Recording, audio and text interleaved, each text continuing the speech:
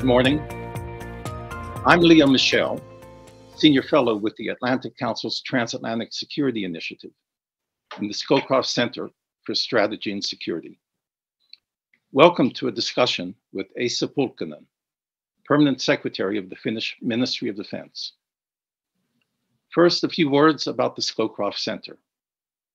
The center honors the legacy of General Brent Scowcroft, his ethos of building nonpartisan support for U.S. national security policy, employing U.S. leadership in a way that maximizes effective cooperation with our allies and partners, and his dedication to mentoring the next generation of leaders.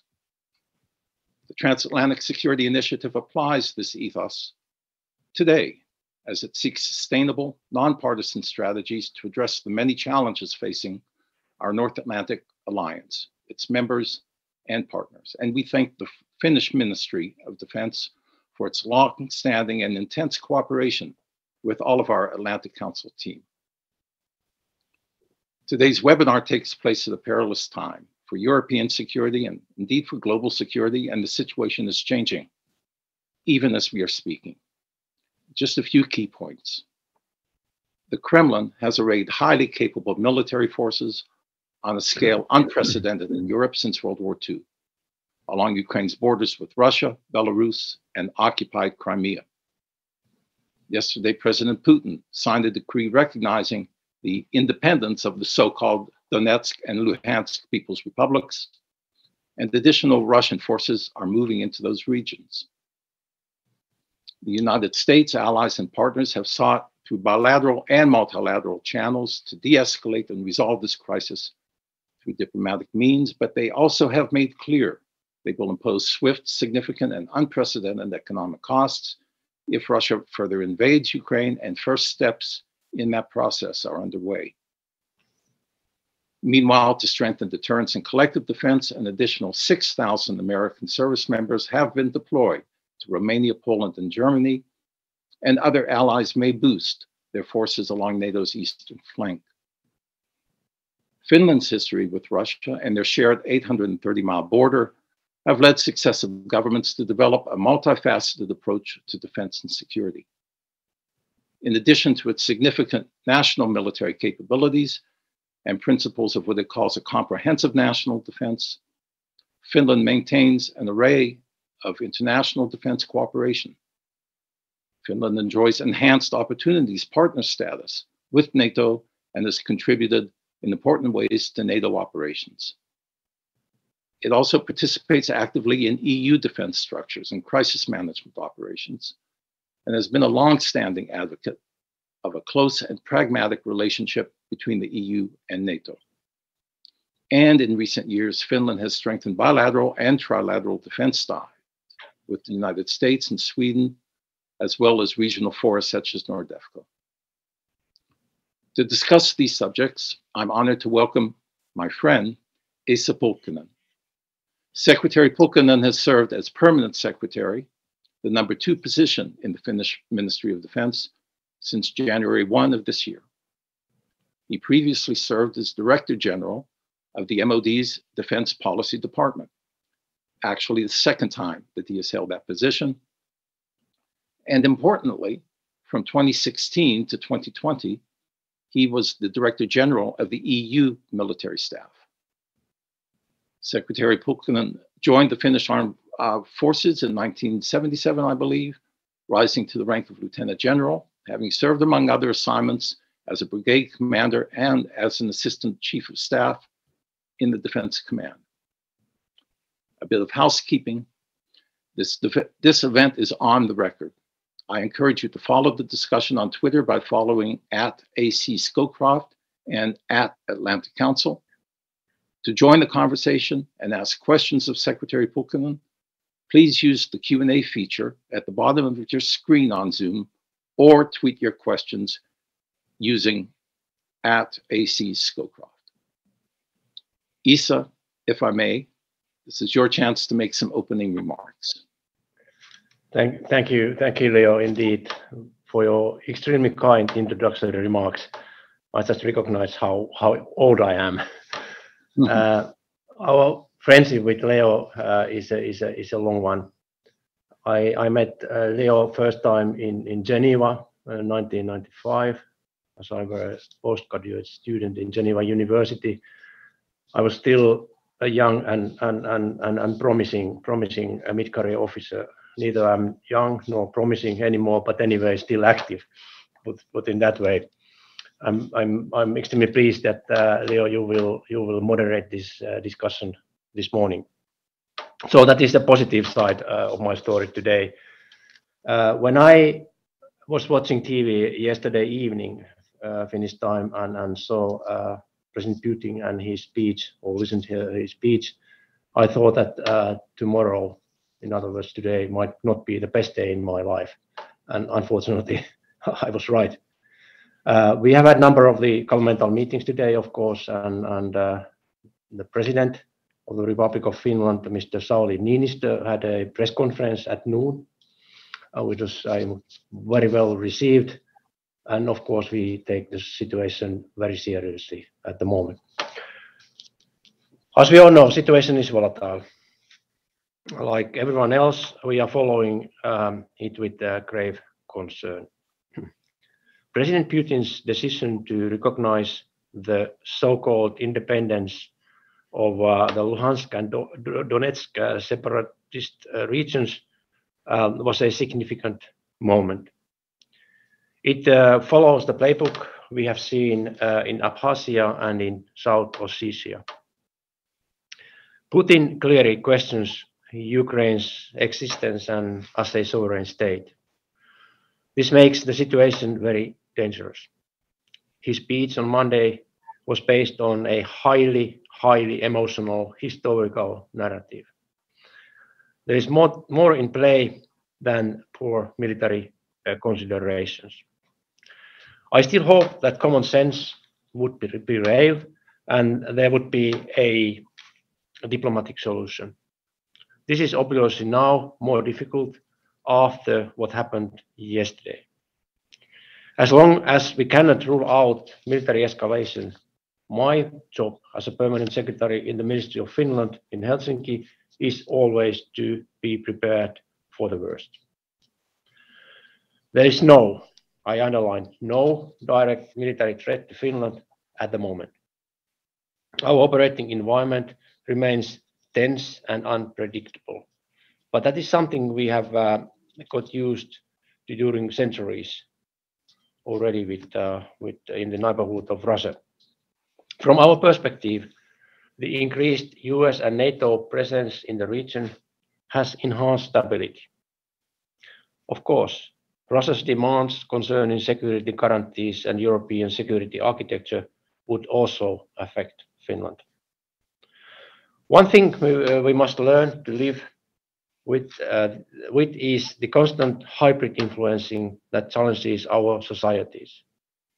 In Finland, we rely on a model of comprehensive security that brings together all the government tools as well as industry, civil society, and the general population.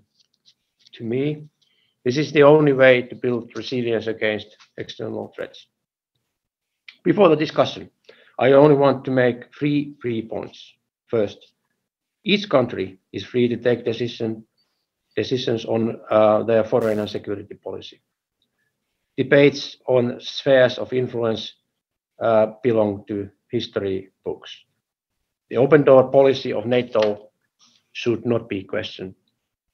Second, one cannot stress too much the importance of transatlantic unity. The US has a big role to play in ensuring coordination among allies and partners, and the administration has made a great effort to this end. US, NATO, and EU should continue to work shoulder to shoulder and react firmly when needed. Let's also make sure we bring our own message forward and not only react to Russia's initiatives. Thirdly, as a member of the Western community, Finland plays its role by maintaining a strong national defense and working with its partners to ensure the security and stability of the Baltic Sea region and the High North. I would like to thank the US for excellent bilateral cooperation, which has the potential to take even further steps in the coming years. With that, I'm happy to take your questions. Thank you, Leo. Thank you, Asa. It's an excellent and a very important statement. If I may, then let me draw you out on a few points, and then with the help of the Atlantic Council staff, I'll be relaying some of the questions from our audience.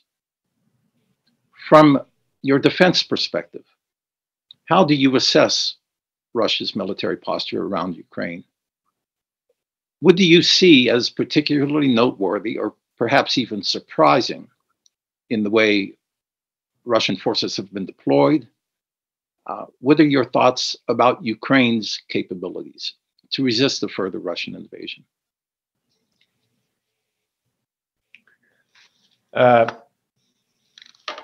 Thank you, Leo. Excellent questions.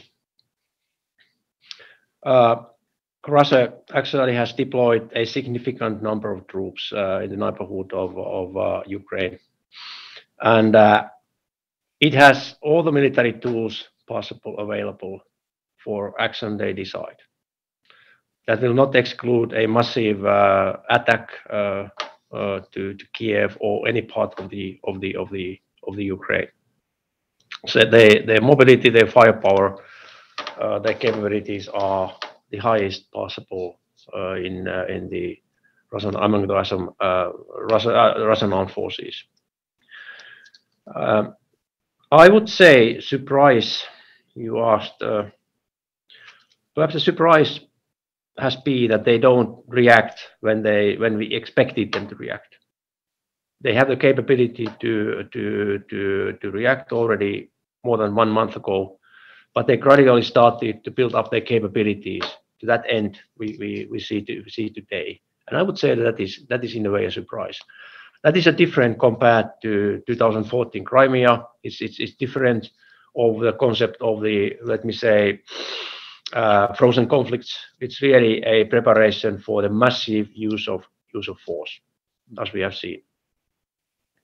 And we cannot rule out anything. And I have quite a gloomy picture what happens in days and weeks to come.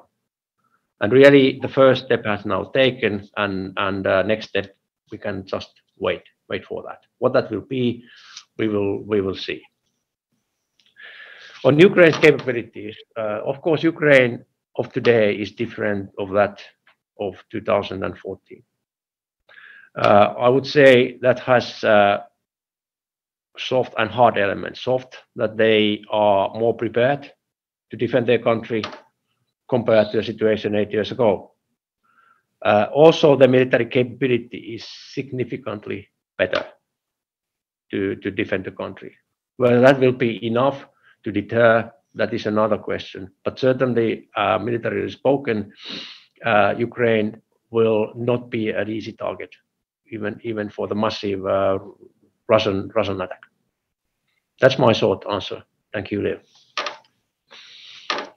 Thank you, Asa. Following up on that a little bit, Finland became one of NATO's 6 enhanced opportunities partners at the 2014 Wales Summit. And that took place, we know, in the wake of Russia's invasion of Ukraine, including its annexation of Crimea earlier that year.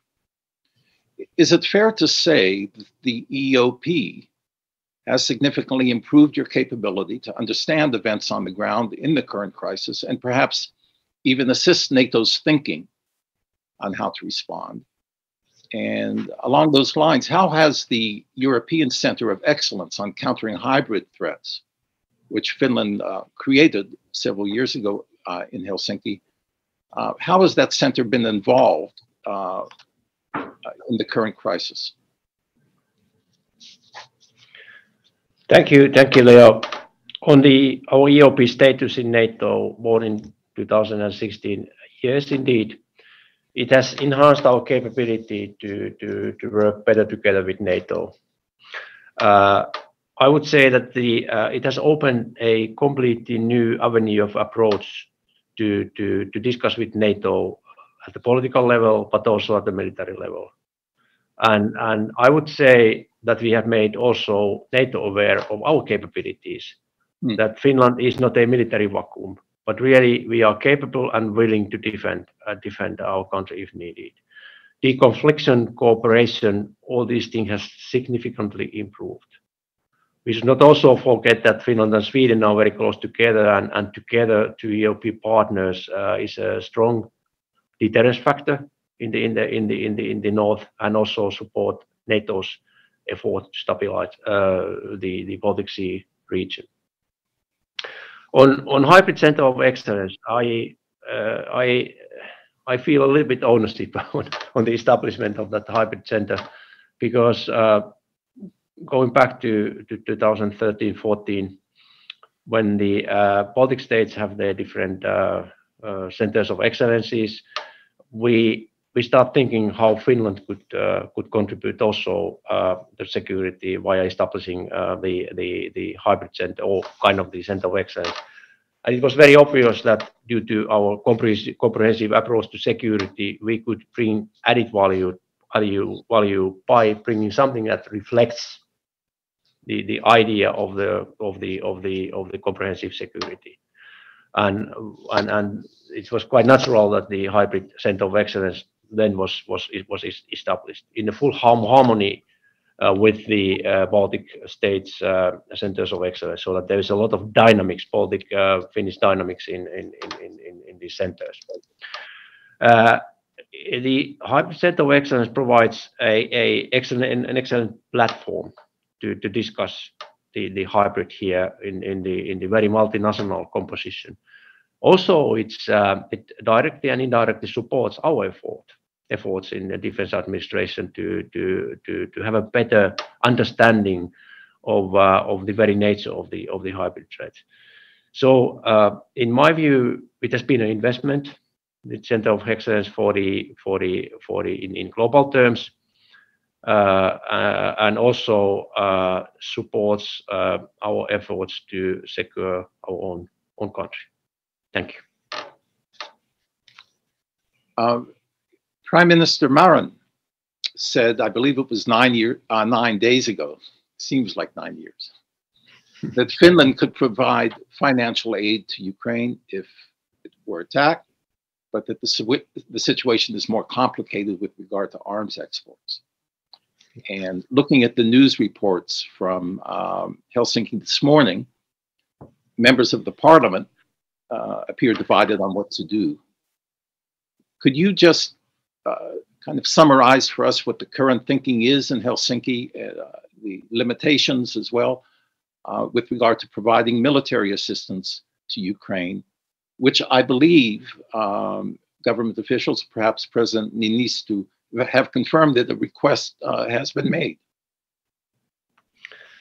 Thank you, Leo. That is an excellent question, and it will not surprise you that we discussed that issue with the government this morning. And the very fair and sincere intention is to find out the way to provide support to better support to Ukraine. In terms of financing, I think yes, indeed, we have already taken decisions to support Ukraine, but today we are seeking opportunities to do it even in such a way that provide more flexibility to use of money for different purposes. And we may follow the model of Sweden and Norway, to be decided later.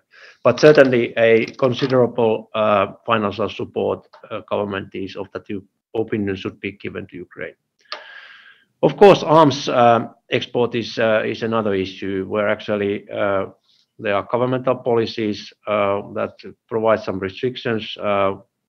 Traditionally, we have been quite conservative on arms exports, and of course, we don't have a very strong and big defense industry, which has not pushed us actually to that in very much. However, we try to find out a way how to support constructively Ukraine as well.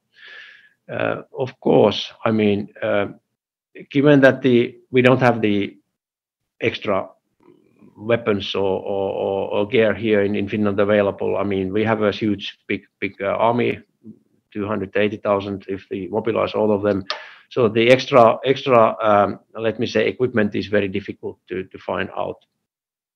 However, there are some processes which we may look a little bit closer and look actually how much flexibility government will have in future to little bit adapt their policies. But of course we are working in the Ministry of Defense and Defense Forces in a very hard manner in order to find out a way to support, provide at least some type of support to Ukraine armed forces as well. Thank you, Isa. We watched with interest here an interview that President Nisto did with CNN on Sunday. And he said then that he had observed what he called a different kind of behavior in President Putin, a desire to be and appear to be very decisive, very decisive, to use President Nisto's words.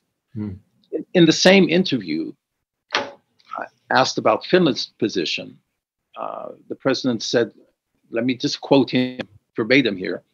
He said, "We are not afraid. Actually, the situation along the Finnish border and in the Baltic Sea area is quite peaceful. We are not afraid of Russian tanks suddenly crossing the Finnish border," unquote. That said, and you made a similar statement in your introductory remarks, how does the further Russian military aggression against Ukraine, accompanied by other aspects of hybrid warfare, plus the imposition of Western sanctions and the likely Russian counter-sanctions, how does that impact the security and stability of the Nordic-Baltic region?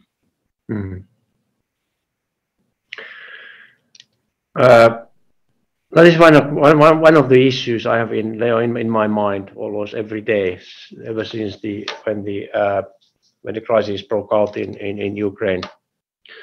We witnessed some hybrid influence in 2015, 2016, in terms of having third country citizens trying to come to Finland across our northern borders.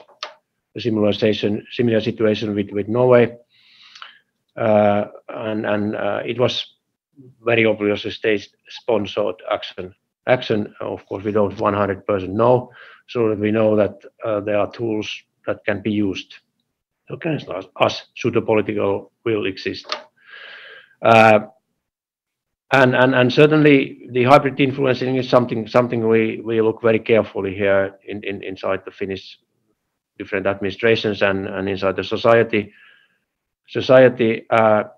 But I do believe and do hope that we are dealt differently compared to Ukraine. You never have a 100% guarantee, but I would say that at least in the short term, there is no reason for our eastern neighbor to react against Finland in similar way as they have done in Ukraine. But of course, in short term, like said by myself and our president, no risk. We cannot see any military movement close to our borders. No immediate threat or risk. But the question is that what will be the long-term impact of or influence of Ukraine case for Europe and of course for Finland. It remains to be seen. But the spheres of influence, spheres of interests, they have a particular very negative connotation in Finland that goes back to the time prior to the Winter War. And of course we are looking on very high, let's say, changes in situation close to our neighborhood, but we do hope, of course, that there will be a peaceful solution for the Ukraine which have no harm for the future of the very well established European security architecture that has been prevailing since a long time. But that remains to be seen. Like I said already, I have to be prepared for the worst case scenario here in the defense. But for time being, situation is as I described. Thank you. Let me ask one more question for now. I may have come back into the discussion later, but I'm then going to look at the chat, and the Atlantic Council team will help me put together or help relay some of the questions from our audience. But a final question that I'd like to pose, if I may, regarding US-Finnish defense cooperation. We've seen two important developments this month. Finland, as I understand it, has finalized now its $9.4 billion purchase of 64 Lockheed Martin F-35s and their support services associated with that, signing a letter of offer and acceptance that calls for those jets to be delivered before the end of 2030. In a separate agreement, also I believe this month, two types of guided rocket munitions have been ordered that will significantly improve the performance and extend the range of Finnish heavy multiple rocket launchers. Could you say a little bit about the domestic and the international reaction, for example, from your neighbor to the east, if there has been such reaction to those announcements? Well, Leo, I would say that it was a coincidence that the decision on the replacement of F-18 to F-35 was taken in December. That was not planned to take place at the same time as the crisis broke out in Ukraine. But what was important was that this decision was taken timely, as planned. We had almost, very precise plan week by week how to introduce that to the government, and of course how the process was run was really done very carefully, and everything went like we had planned, and that was a significantly important decision Finland took. Of course, F-35 was a logical continuation of our cooperation with the US, and like was said by my minister, country like Finland, given the security environment, has to buy the best possible product for our purposes, and I think we did it. All the offers were excellent, but we picked the one actually that fits the best to our requirements. No reactions, no negative reactions so far. On the contrary, I would say it has been recognized both in West and perhaps not that much in East, but at least in West in a very positive manner. As far as the guided rockets are concerned, I mean, it fits very well the same concept as F-18 replacement, so that we need to have a extended range capability. We have a big country and not that big number of troops, but we need to have a good firepower, ground to ground, air to ground, air to air, and that fits very well to these purposes. We had a reaction a year ago, prompted by the Russian embassy on the guided rockets, which was a big surprise for me, because our defense concept is very defensive, and we are exclusively prepared to defend our country inside of our borders. How should anyone actually have a negative reaction on our weapon systems? But like I said, we have made our choices already, and we need to continue. We need to have the high-end capabilities, and we need to have a a very well motivated reservist. I mean, kind of the soft power tool. I mean, not so soft power, but really based on the highly motivated young men and women who are prepared to defend Finland also during the different times. And I think we need to maintain that balance. We need the high-end capabilities, and we need to conscription to support our defense. Thank you. Thank you, Isa. We've had a lot of reaction, not surprisingly, from our audience here, and you won't be surprised by some of these questions. Some are along the same themes. So let me ask you one that other Finnish officials have been asked to respond to, and I'm sure it comes as no surprise to you. And Gene Germanovich has posed one, which I think frames it the way a lot of the other questions seem to as well. He asks, what will be the main factors you will consider in terms of your future relationship with NATO? Next question, please. No, quite seriously.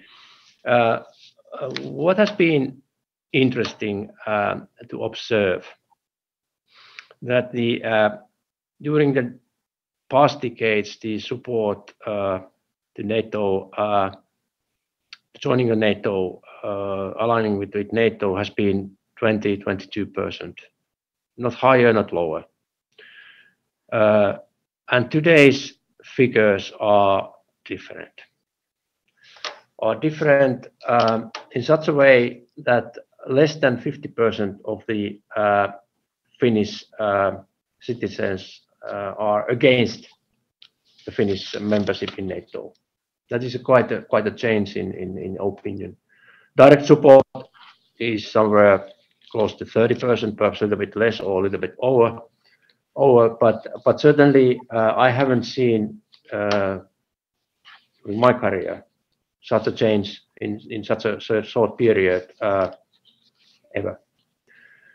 What that would mean, of course, we have our governmental policy, open door policy vis-a-vis NATO, which is quite different of that of Sweden, for example. We have since late 1990s stated that we improve our interoperability in order to apply a defense capabilities, in order to be prepared to apply the membership in military alliance, in other words, NATO, if so decided. It's so-called NATO option, which is not an option as such, but it is the freedom for Finland to send a letter to Brussels and to NATO capitals, if we so consider. It is quite obvious that the debate in Finland will start now. It has already started. I don't know what will be the end, but we cannot rule out that the NATO question will be one of the major subjects during the governmental elections that will take place next year in winter. I don't know, but it is possible. So that I would say it depends very much how the Finns think, and of course, I mean, we need to listen to our citizens, and certainly whether Finland is going to revise her policies on the military non-alignment, that will be seen. But at the moment, the official policy is that well, we don't see that need at the moment, but we maintain the door open from our side. Thank you. Thank you. One of the other perhaps expected questions, and let me just pose it to you this way, because several people have asked it. It essentially comes down to this. Let's see, Fritz Erbach posed the question this way.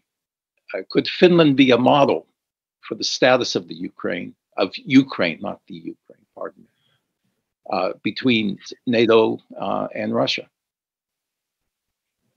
The question of this Finnish model. Yeah, you are very You are extremely polite, politely, my friend. You don't. I don't use the F word. You don't use the name of Finlandisierung of Deutsch, Finlandization. That was actually not invented by Finns, but for the outside to describe actually how Finland dealt her relationship with Soviet Union during the Cold War era. And it has a really bad connotation in Finland because situation was different, and after the Second World War, we were under the pressure of the Soviet Union, and we tried to preserve or gain our neutrality, and we paid a high price. To Russians, they have an influence on our domestic politics even.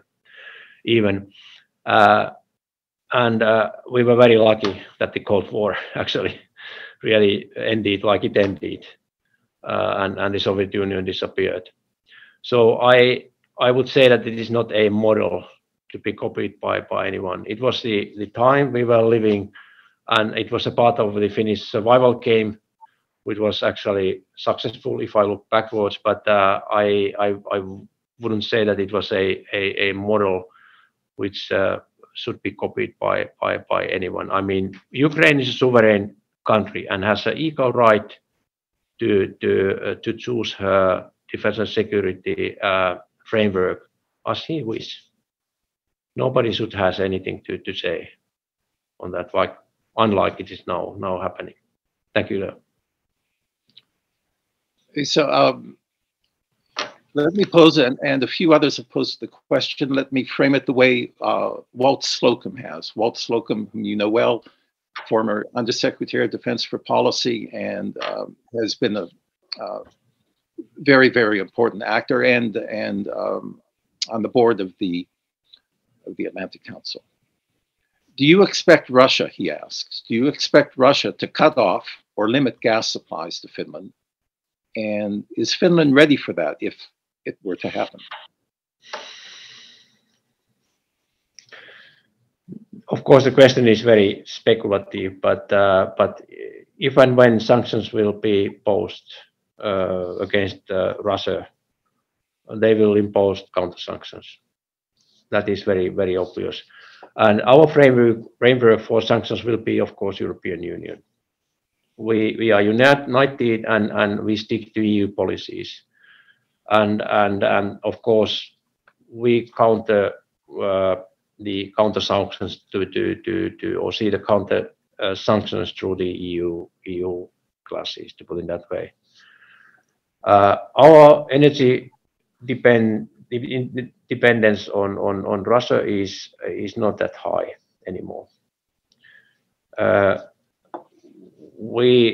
Oil it's a critical gas, but I would say that we could get the supplies elsewhere if needed, so that our resilience is better than it used to be.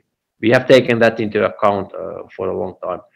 It's quite interesting that, of course, Finland had suffered quite a lot of the sanctions already imposed by the European Union, and there was a time where actually we had a foreign trade that was 20% of the overall foreign trade with all the countries globally, with Russia or Soviet Union. Today is less than 5%. It's less than we have with Estonia. But we have paid quite a price because whenever the situation is better between the West and Russia, it will have a positive impact on our economies. But I think that we stand ready to support the sanctions whatsoever they will be, even hard ones, because now clearly the issue is the future about Europe. It's a future, not only the future of Ukraine, but future of Europe. Europe that is at stake. Thank you. Thank you, Isa. Another member of our audience, Dave Oswald, calls attention to something that we haven't mentioned specifically yet. You haven't. And that is, how will Russian troop deployments to Belarus affect Finland's defense posture, if at all? this is an element that we've watched with a lot of interest. Thank you, Leo. I would say that the situation was so similar, the very same it was after the illegal annexation of Crimea. We started to think what might be the indirect impact on the security in Baltic Sea, and we saw it. It was quite heavy, and now it will be multiplied by the obvious Russian presence, and of course the change of Belarus policy vis-a-vis the nuclear weapons. And it will go, of course, through NATO. The importance of NATO and US to stabilize the Baltic Sea region is very obvious. And I would say that the change in status of Belarus will have a negative impact of that stability. That is very clear. And that sense has a negative impact on Finnish security, but it's not a direct military threat, to put it that way. Thank you. Very good. And in your answer, you actually answered some other questions that we'd received that asked for a little bit more on the Baltic, and that was very helpful. There are a couple of general questions about your view of what the Western response has been to date and the way things are playing out. Once again, we do understand that the developments are changing even as we're holding this session. But I think Doug Zakheim, another former senior Defense Department official who's been an active commentator on military and security affairs since leaving government, asks whether or not you think the West is doing enough in light of Putin's latest action. In general, you already mentioned what Finland is considering about military assistance. Do you think that there should be ramped up military support for Ukraine now? Do you have other suggestions on what you'd like to see, not only Finland, but kind of friendly advice to allies and partners, the US, France, Germany, and the UK? Because as Dov Zakheim points out, Finland does understand Russia as well as, if not better than anyone. And in fact, Dov writes, your president has told me he meets with Putin twice yearly. So what's your perspective on this? Well, that's a complicated package of different issues. And of course, the challenge is that the initiative is in the hands of Russians, and they use their military capabilities to increase the pressure, and having a response, of course, on a massive threat of the use of the weapons. I mean, it's very difficult. Of course, the sanctions are the means, but then the timing. When one should impose the sanctions, I mean, should we do it in advance, like suggested someone, or just timing when something happens, or later on?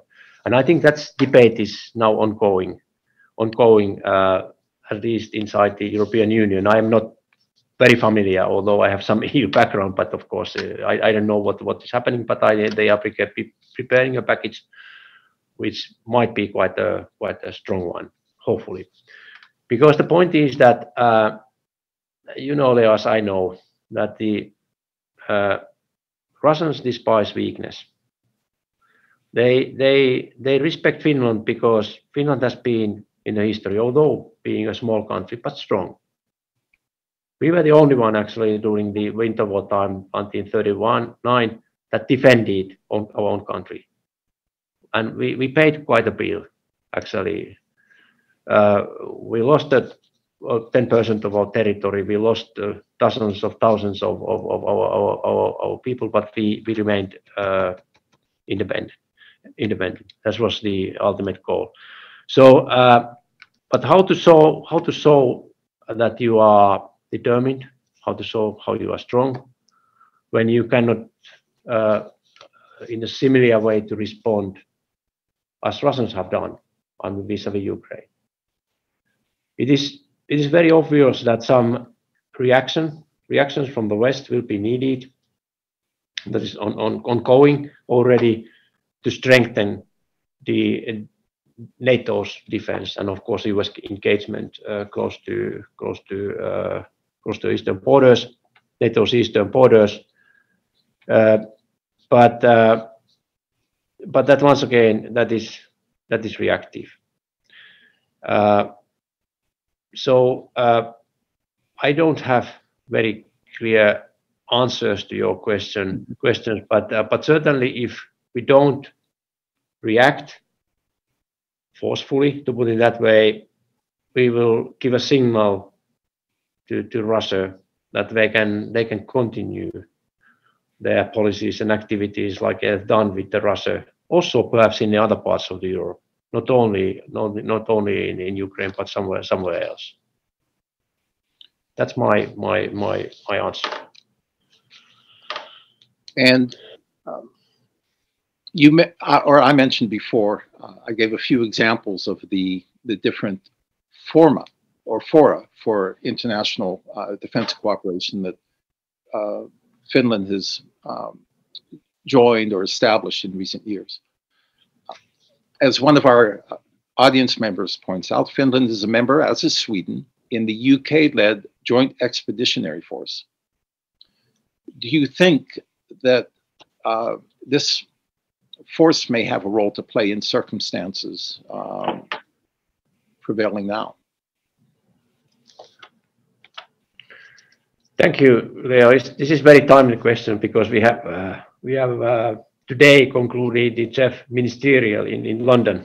My minister is coming back this evening to a 2 days meeting, and of course, Joint Expeditionary Force, when it was established quite some years ago, we saw it a little bit differently.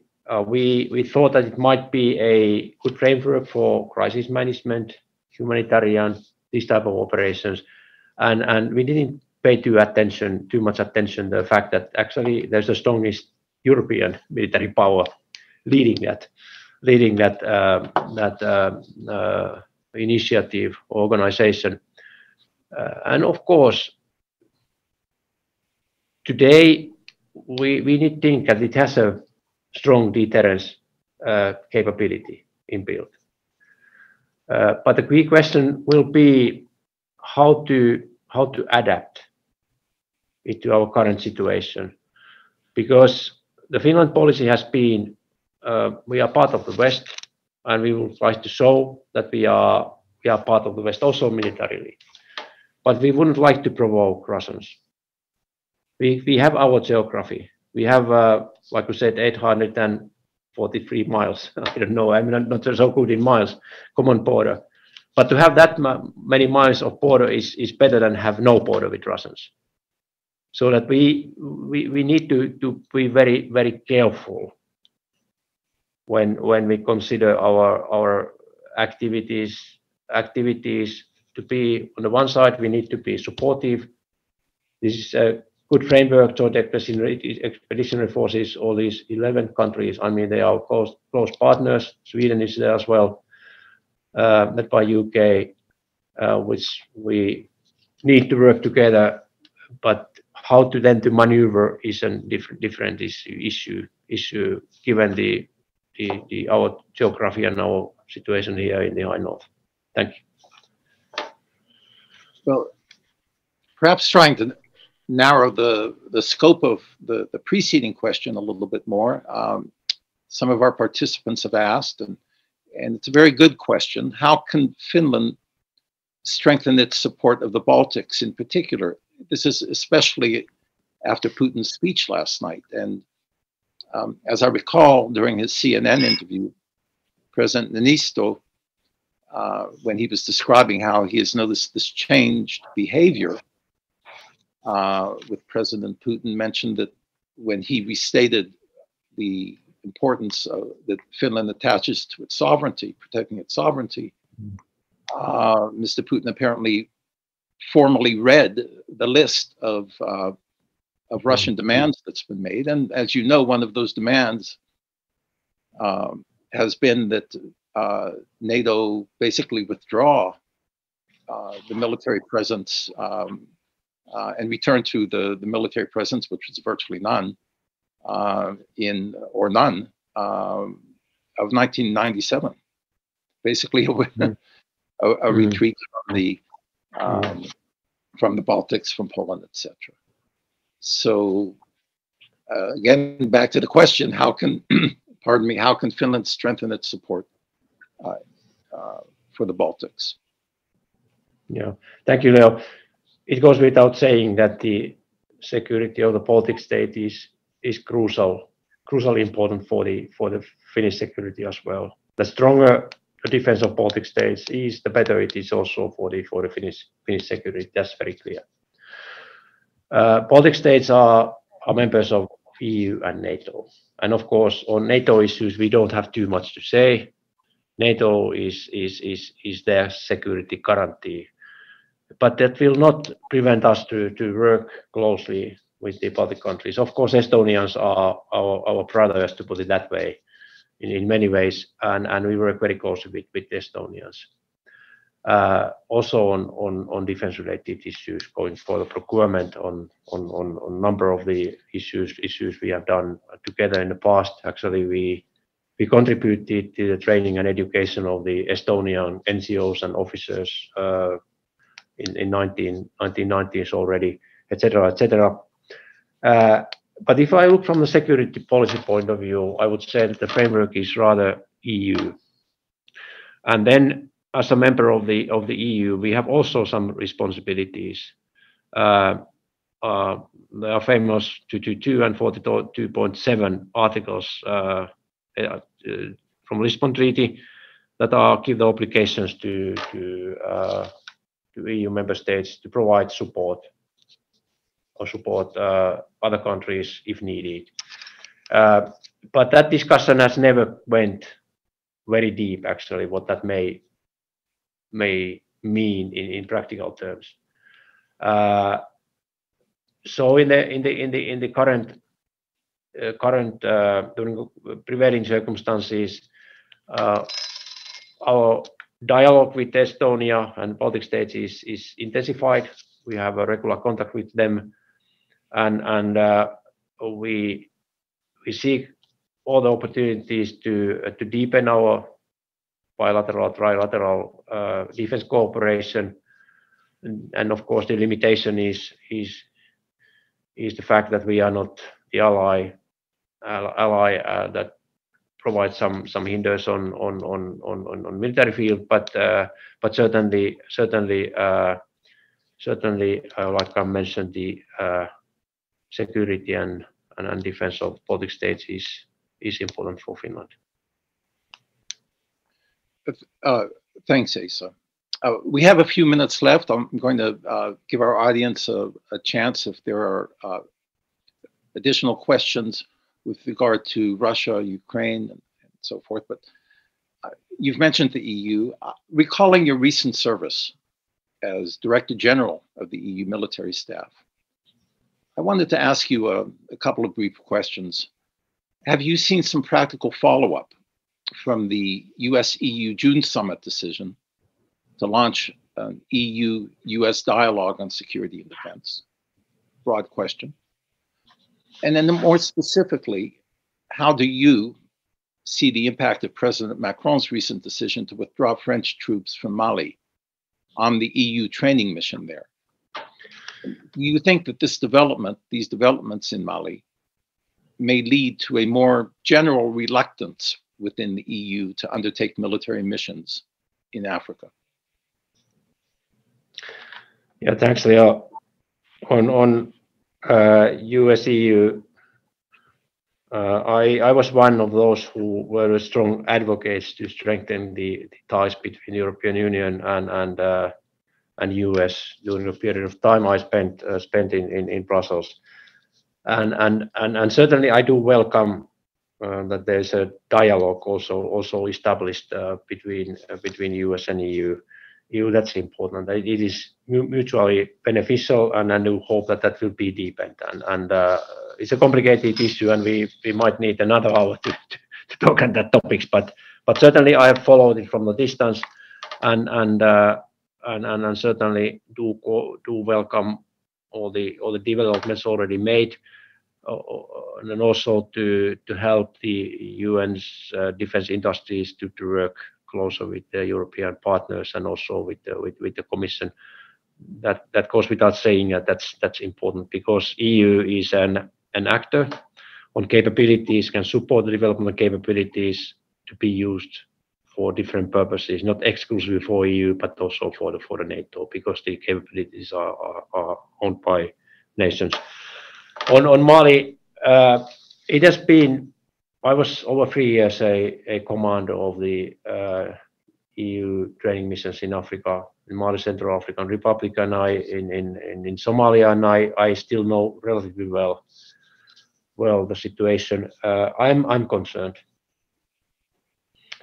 I'm concerned because really the French military contribution is of critical importance to maintain a fragile stability in the Sahel region. If they are pulled out from the Mali, it will be more complicated to continue similar way they have done with the Barkhane. The Barkhane operation during my time, it was the fundamental prerequisite for both for the UN-led MINUSMA operation and also for the EU training mission. And if that will disappear, that will have a negative impact on also other engagements. So that I do hope that there will be found a constructive solution with Malians to continue and maintain also the French presence in Mali. Thank you. Thank you. We just have a couple minutes left. I want to give you've touched upon this, but give you one and the final chance, and realizing this is a little bit outside of your area of responsibility. Hans Benedijk, whom you know, asked whether or not your desire not to provoke Russia impact Finland's willingness to sanction Russia, and how far are you prepared to go with economic sanctions? Yeah. Tough question, but you have a minute or so to respond. Yeah, I think that one need to distinguish what we mean by provocation. I mean by provocation in military terms. And that's something we try to avoid. But in terms of the sanctions, we stand shoulder to shoulder with our EU allies. And if the sanctions are hard, we are not the first one to skip them. We will stand ready to support as harsh sanctions as EU is willing to provide. You may recall, and you know it very well, that the time we joined the European Union, it was not the economy that was the main driver, it was the security.